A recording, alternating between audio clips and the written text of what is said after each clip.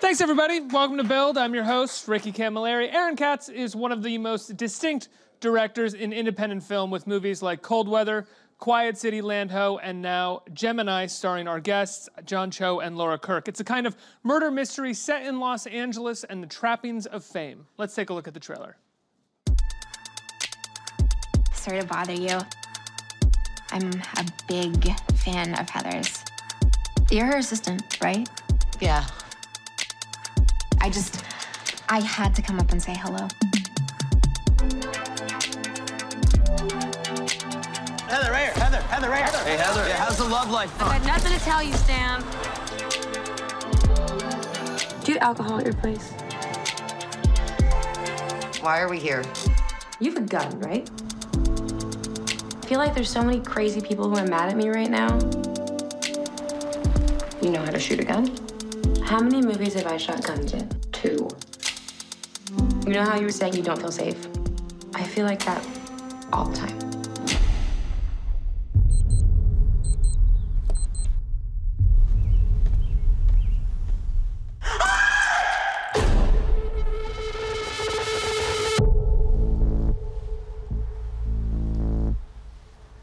I felt like you're feeling right now.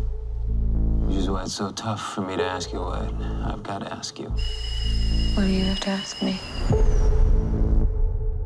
You remember things, am I right? I think you might remember things more than most people. Think back. What is the last thing you saw in this house? Did she ever threaten you, or? No, she didn't threaten me. Because I've heard stories about movie stars who... Am I under arrest? Not yet. Motive, opportunity, capacity. You two were like freaking best friends. People like that kill each other all the time. Are you following me? I'm asking you to be careful. You might not think something's important, and then... bingo. It's the key to the whole thing. Everybody, please welcome John Cho, Lola Kirk, and director Aaron Katz. Hey, guys. Thanks so much for being here. Hello.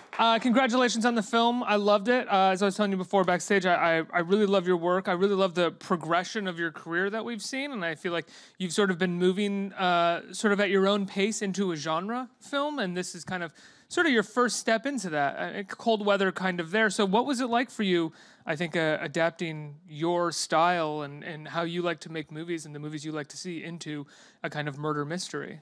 Well, it was really bringing a couple of threads together that I was separately interested in, and one is just I'm a fan of reading detective novels and watching thrillers, especially thrillers from the 80s and 90s.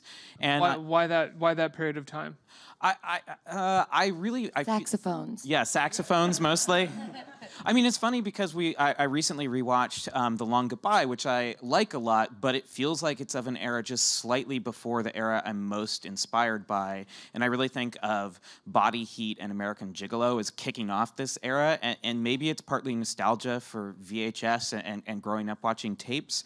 But also, I kind of like that at that time, those kinds of movies were regarded as almost like B movies. They weren't taken seriously as art. And so I think it gives them a lot of freedom and freewheelingness, and in fact, I think many of them are very good movies, and films like Curtis Hanson's Bad Influence and Poison Ivy and Wild Drew Barrymore, Things. Poison Ivy? Yeah, of course.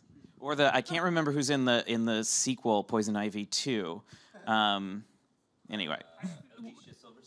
No, that's The Crush. She's in The Crush, which is also very good. The actress that looks exactly like Margot Robbie. Alyssa Milano, yes. Oh, is it yes, Alyssa Milano? Alyssa There's a third one that has the actress. Who's the one that looks like Margot Robbie? Jamie Priestley? Is that her name? Right? Thanks, everybody with a Cinemax subscription. This is like Family Feud when people are like calling out to... Men with 90s Cinemax subscriptions. So that was kind of one side of it. And the other is just an interest in having space to watch fully realized characters interacting with each other. And so those two things really came together in this movie. Laura, how was the film pitched to you? What did you think when you first heard about it? Well, I was really excited about updating the noir genre, and I hesitate to use this term, but is it like mumblecore? What no. is? I'm sorry. No, because someone, I'm very fuzzy on what the actual definition of that is. But I loved how I got the script that was really couched in one kind of genre, but also had these elements of like actual conversation that people would have. And I've always loved thrillers and mysteries. I watched a lot of court TV growing up, and it was really exciting to me to see the world-weary male detective kind of substituted with me instead. But we do have a sort of world-weary male detective, though, in this film. True. Would you say that's your character? He's kind of he's the one that is questioning everything. Yeah. And I was saying that I enjoyed playing this detective because he's rather unknowable, and it's a guessing game as to what he's really thinking, what his real background is, and he is just as slippery as any other character in the film. And he's, I don't know what he says is true, whether you saw in the trailer, he says, I know what you're going through. I'm not sure if that's true. I don't know what his intentions are at the end of the movie when he returns. So it's interesting because he's trying to give as little of himself as possible and maximize the information that he's gathering. But what I love about his character is that he's sort of obviously doing the right thing that his character should do. The path that he's going on and what he's chasing is sort of the obvious thing that the police detective should do, but you're sort of against him in some way because you're so with your character throughout the film. Can you talk about going back to this sort of mumblecore thing? I'm sorry. I wouldn't have. Thanks. I wouldn't have brought it up if you hadn't. But I do think there's something to the great detective film, a great noir film, involves you in conversations where the clues that come up later aren't very obvious early on. And I think that's where sort of your background and having people talk very naturally really is a benefit to you in this film, because for the first act of the movie, we aren't really. Everything that's being laid out isn't obvious at all. It feels like natural conversation. Yeah, all the pieces are there in the first act of the movie, but they're all there through Lola's relationship with Zoe's character, and things are layered in that become important later, and that's everything from learning about people's relationships to starting to understand the geography of certain places that will become important later, like the apartment where Lola's character lives in, and the house that Heather's character lives in. And I always feel like the very best kinds of setups for mystery films make you feel that you're learning things without, you don't even realize that you're learning things that are going to be relevant later. What made you want to tell the story of a star, a Hollywood star, and her assistant? It's always such a fascinating relationship. Yeah, well, I'd been living in Los Angeles for about 2.5 years when I wrote this script, and I'd moved to the city without knowing really what I would think of it, and so I, over time, grew to love the city and felt like I needed to write a movie that was set there, and I also had various encounters with people who have this job, and Paid best friends. Friends. Yeah, and it's just, it was a really interesting relationship to me because it's, the line between personal and professional is very porous, and it seems like just it had a great opportunity as a basis for a movie that went in the direction that this movie does. Lola, did you think of any assistants that you've been around, or friends who have personal assistants that while you were playing this character? I thought of my dream of what a personal assistant would be. Someone who would find your killer. Exactly. Yeah, I didn't base it on anyone in particular, though. Can you talk a little bit about your character's relationship to Zoe's character in terms of where that line between friend and employee is? Well, I think that there's something really fascinating about having such a wide reach as the kind of movie star Heather is. And your life is really big in a lot of ways, but it's actually really, really small because of our society's relationship to fame and the necessity for you to just be really private because everything these days is public information. So I think Jill is many things. She's an assistant, she's the best friend, she's a mother of sorts, she's the manager. And I'm just kind of blown away by the ways in which we treat celebrities and the way that people have to kind of as John has been saying, and I've been stealing this from him, self-infantilization that a lot of these people have to kind of do because they can't do things for themselves because people will go nuts. Yeah, I've been thinking also recently that it's the movie can be read a number of ways, but one is like this sort of a meditation on intimacy, and it's interesting because Heather, Zoe's character, is creates this illusion of intimacy with millions of people, and then in reality, she requires the intimacy. It's hard to find, and she has this with an employee who is both friend and servant, and she also requires intimacy, even though the fan comes and she needs to push her away, but she also needs the validation from the Instagram, and it gets complicated now, all these relationships, because of the availability of fame through social media and the availability of connections that weren't there before. Aaron, one of the, I think, big differences between a thriller that's made today, or a thriller like Gemini, and the ones that you're kind of referencing is budget. You know, there was this 80s and 90s, those thrillers were pretty well budgeted movies, and it's kind of impossible to get a thriller like that made at something like that. So I feel like you kind of captured the thriller style incredibly well, but how did you do that with the resources that you had? Not that you were a low budget film or anything, but... Yeah, well, I mean, it starts with really great producers. So we had 3 producers on this movie who just made the most of the resources that we had, and shooting in Los Angeles can be very difficult because no one thinks it's cool that you're shooting a movie, and everyone knows what their parking lot and their locations are worth. But it just requires that much more dedication to finding great locations, to making sure we have the time we need to shoot the scenes. And yeah, I mean, there really aren't at the studio level a lot of movies that fit in the same space as like Jagged Edge or Sliver.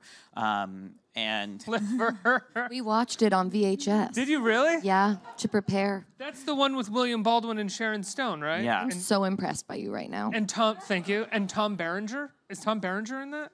I believe he is, yes. And the tagline is something along the lines of like, the view from the building is nothing compared to the view of the building or in the building or something like that. This is weird, but is that another movie where William Baldwin's character is recording himself sleeping with women?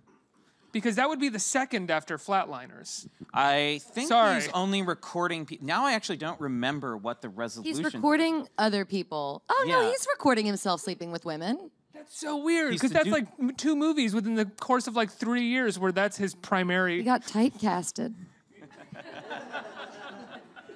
If you do something really well. Yeah. Right. That was why he didn't get the Sex, Lies, and Videotape job, too. They were just like, oh, you already had this. I mean, there was just, there were like superstar writers of thrillers like Joe Esterhaus with Basic Instinct and Sliver and so on. And I, from my perspective, as just an audience member, forget being a filmmaker, I think it's unfortunate that we don't get this movie that much. Of course, we occasionally get something like Gone Girl or Girl on the Train, but... we get like one every few years rather than like a genre a year. That's kind of... And often those are book adaptations of an already very popular book and not original concepts. Like there is no, the sort of legendary sale of the Basic Instinct script, which I think at the time sold for more money than any script previously, and you just would not hear that about a thriller. And I think in part that's because, at the studios, I think there's a lot of quality work going on in franchises, but also a lot of work that's not that great. And I think part of that has to do with the fact that it's all about brands and not about, in some cases, not about creating great movies. So it's also about reliability, right? I mean, it's the same thing goes with the mid-budget comedy. You can't reliably bet on a mid-budget comedy to come out great, 1, and 2, to make a lot of money. And so for all of the thrillers that we like of the 90s, there were a bunch of thrillers that were not very good, that were, trying to be Basic Instinct. Or I don't even think Sliver did very well. No, I don't. This is also a rabbit hole conversation that you've dragged me into. I'm sorry. I'm really sorry. We're completely out of time here, so... probably meant for the green room, not like, not on stage. John, your character, the detective, has I think you have, as an actor, you have so much to do in kind of so few scenes, and what you have to present, and where he's coming from, and what he distrusts. What's that like going into those scenes? Do you kind of just rely on the writing to do it, or do you do a lot? Mostly you rely on the writing. Yeah, that was. I don't recall any improvisation. I think that was all written, but you know, it's all there if you give it some thought. And it's, I think the trick is, as I said, he's just trying not to reveal anything about himself, and all he's trying to do is, as I was saying in an interview before, he's just like a doctor who's got his little mallet and is looking for the leg to shoot up when he hits the right spot, and he's just picking spots here and there, and all the while trying not to reveal anything. And that's a fun character to play. One of the things I enjoy about watching your performance in this movie, John, is the lay it on me, Aaron. You know, you're in a few scenes that are quite long, and watching the variation in pace and the use that your character makes of silences, and sometimes like asking a question, another question, and another question, and then letting things hang. And I think that's such an interesting way to approach it, and something that I enjoy cutting. I will say, I will return the compliment by saying it was one of the fun ways. Aaron's an interesting filmmaker in that, you know, we were doing full scenes on each take, and that reveals different things, and it lets us play with pace rather than, and you know, and it's an interesting storytelling method, because he has on each take a full scene available to him, and so what he doesn't do is pop in for close-ups and inserts to constantly tell you, the viewer, what to think and what you should be thinking, so that it makes for a very active viewing experience, in my opinion, which I really love. So when I'm watching our film, I'm guessing, and my mind wanders. What's she thinking? What is he thinking? What's the truth here? Rather than being told and just consuming it passively.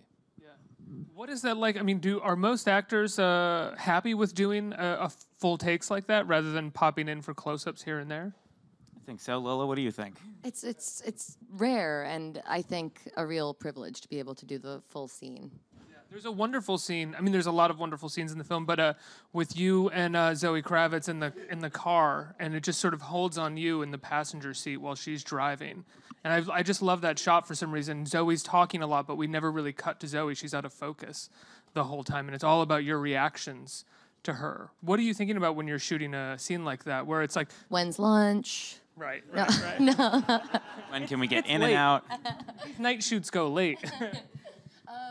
Well, no, I think that you're just doing the scene, you know. And you don't necessarily pay attention to where the camera is or ask those questions a lot of the time? Well, or? I mean, I feel like I should maybe pay more attention to where the camera is, because I feel like part of being like a screen actor that you don't really have when you're on stage is like knowing what your angles are. It's this very strange thing where it's like you shouldn't really care about how you look all the time, but like there is I think a real skill to being a screen actor and like being like really good at what you're doing and looking good at the same time, and I would like to spend more time learning how to do that. Stick with me, kid. Okay. I mean, one thing that we did is our director of photography and I really would engineer shots and engineer spaces so that actors wouldn't need to worry about that, and we often would find ways to back the camera off a little and maybe get on a little bit of a longer lens for a tighter shot without the camera physically being closer to the actors.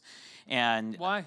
Because especially when we're doing these full takes, I think having the sense that you can just live in these moments and live a fictitious life for the 5 to 7 minutes of the take.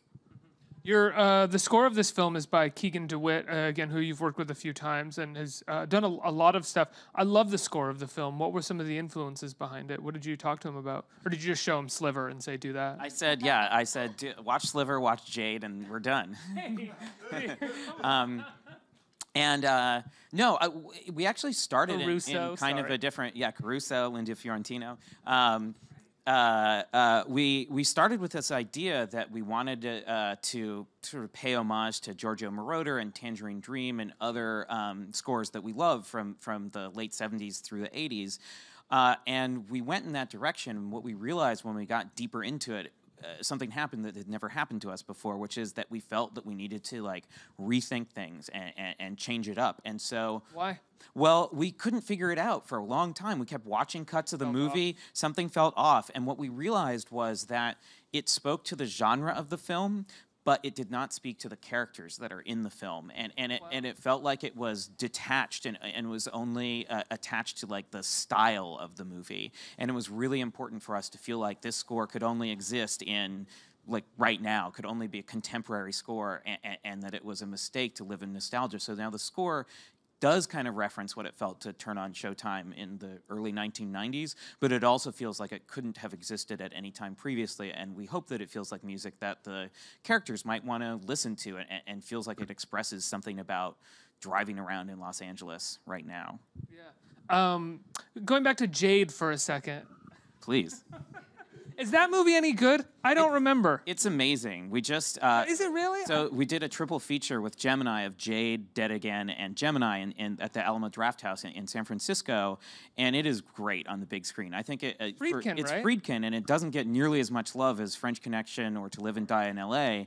I think it is just as great a film as either of those two, and it looks amazing on the big screen, and I highly recommend that people revisit Jade. Those are tough words. I'm a diehard Live and Die in L.A. fan. I don't know if I can go. The car chase in Jade is very... There's a part of it that's... Of course, because I mean, that's like Friedkin's thing, right? I wonder if he wanted to do all those car chases, or if it was like, all right, fine, I'll do a car chase. Just give me the money. I don't know. Yeah, I mean, it's weird. It's a weird trademark to have, he hated directing them. He always said. Well, he does it very well. Or, yeah, Jade, I think half of the car chase doesn't work that well. There's, like, this sort of center portion that I don't love, but the beginning and the end of the car chase in Jade is, like, maybe one of the best ends to any car chase. I might have to go watch Jade tonight. Let's get some questions from the audience. What do we got?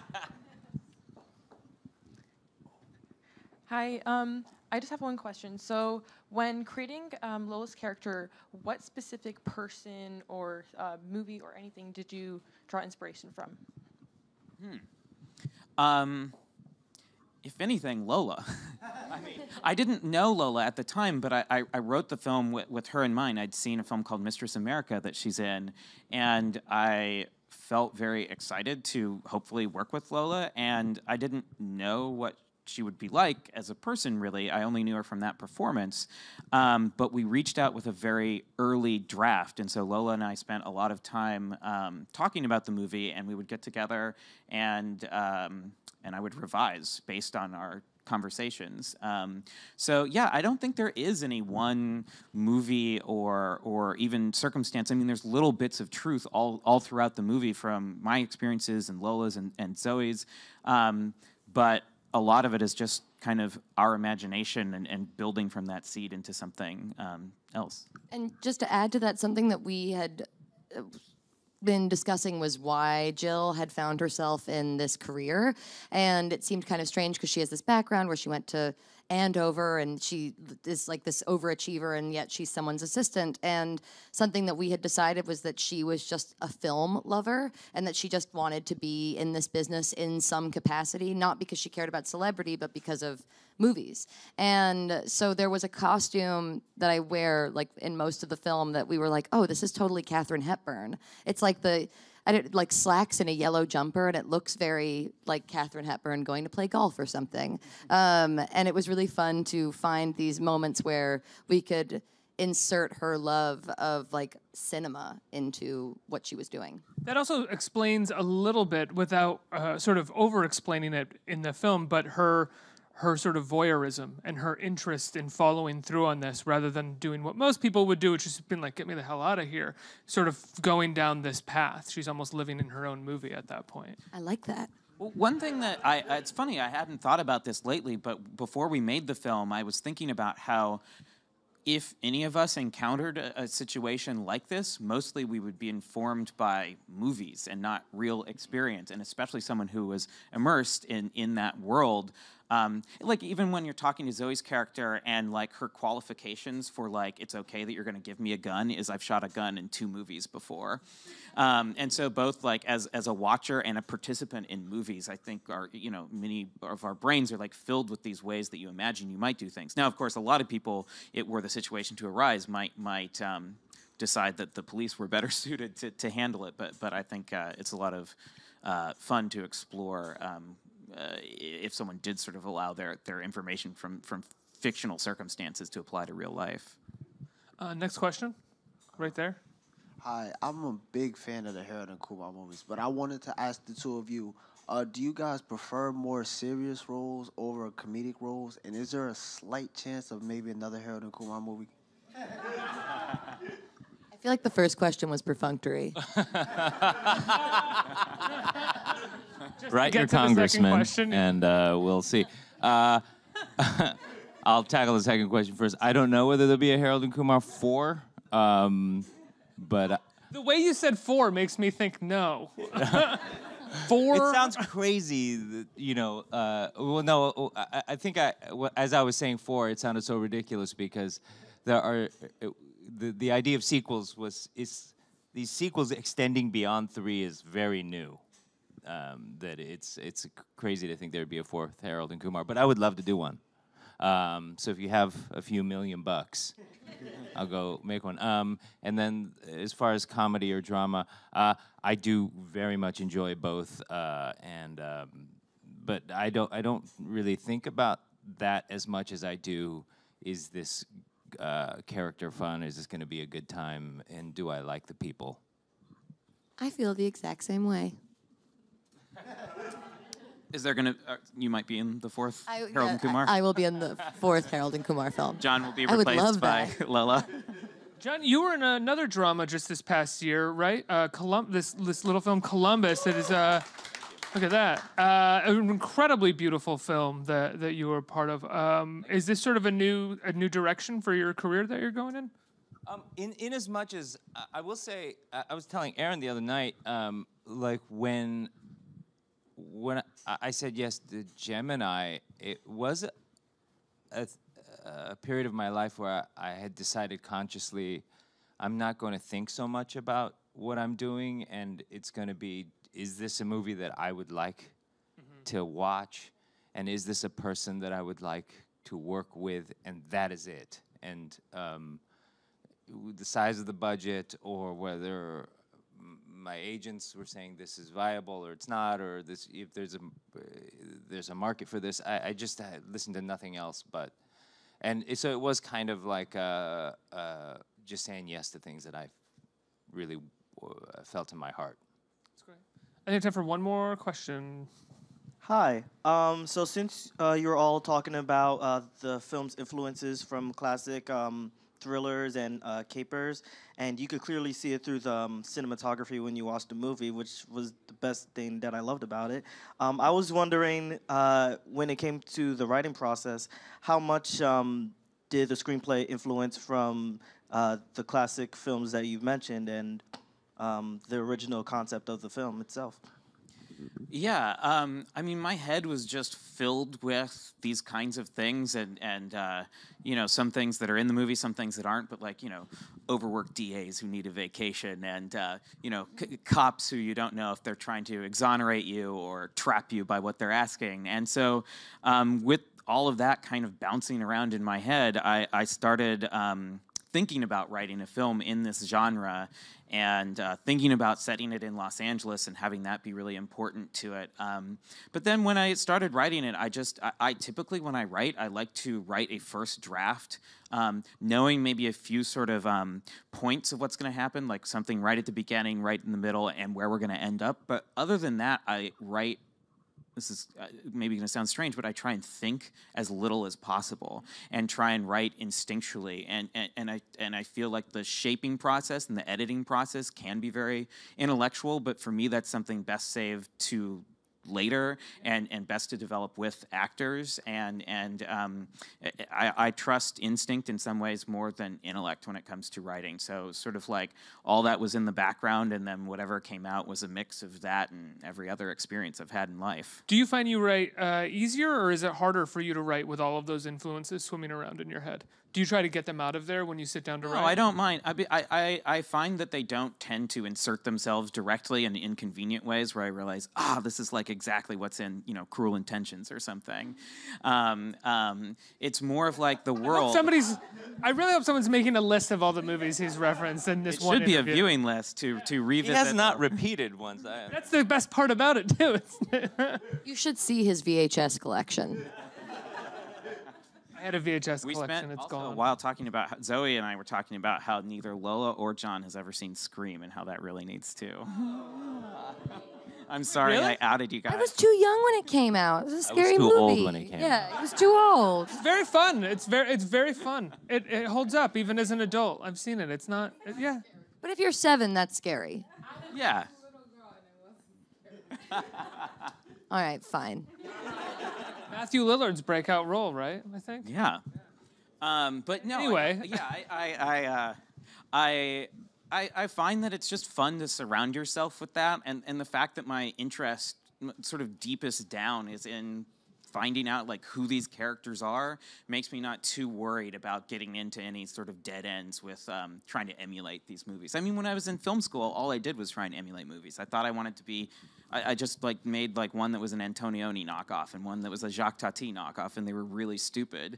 But I was 21 and it didn't matter. And now I just feel like being excited about actors and being excited about telling stories about relationships overwhelms everything else, and the other stuff is just kind of fun to surround ourselves with. And that's why we watch Sliver, is just to like get ourselves immersed in a certain kind of world, a certain way of thinking about things, and have fun with it. Why do the film's cinematography is so polished and beautiful, but you love VHS, and VHS, one of the things that I love about VHS is that it looks like shit most of the time, and especially if you're watching a horror movie. Like, one of my favorite VHSs is Texas Chainsaw Massacre, because it just looks nasty. Like, where do you draw that influence from if you're with your cinematography being so polished and beautiful? I think it's in part due to some of the same things I was talking about with the score, which is that we wanted it to be elegant, like some of the Bad Influence, which is shot by Robert Elswit, is a very elegant and beautiful looking movie, even when you're watching it on VHS. So we wanted to be inspired by that part of it too, and also to make it feel really contemporary and modern. And like we weren't, to us, like the point isn't to recreate that era, it's to feel inspired by, but to do something that could only exist with these actors in this time, in the Los Angeles of 2016 when we shot the movie. So it was really important for us not to kind of get bogged down in that. But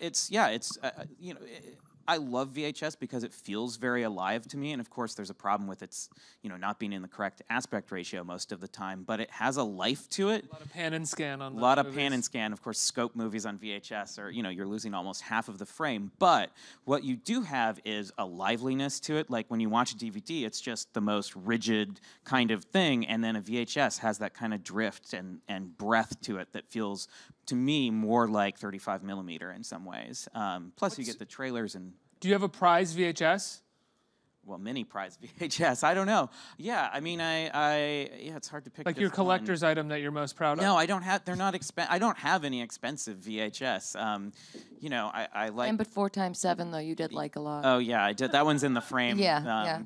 I don't know. I have a copy of John Woo's A Better Tomorrow, which it's actually a letterbox VHS, and that was the only way I've ever seen that movie. And it's also the print that it's taking from is really not that clean, and so it feels kind of like you're in a theater watching something with a lot of personality. So that's one I like. Guys, I love Gemini. Congratulations on the film. When can people see it? This Friday. This Friday? March 30th. March 30th in theaters. Yeah, in theaters in New York and Los Angeles, and then expanding beyond that. The week afterwards, we'll be in 30 more cities, and then going from there. Fantastic. Go see it. It's a wonderful film. Everybody give a round of applause for Aaron, Lola, and John. Let's hear it.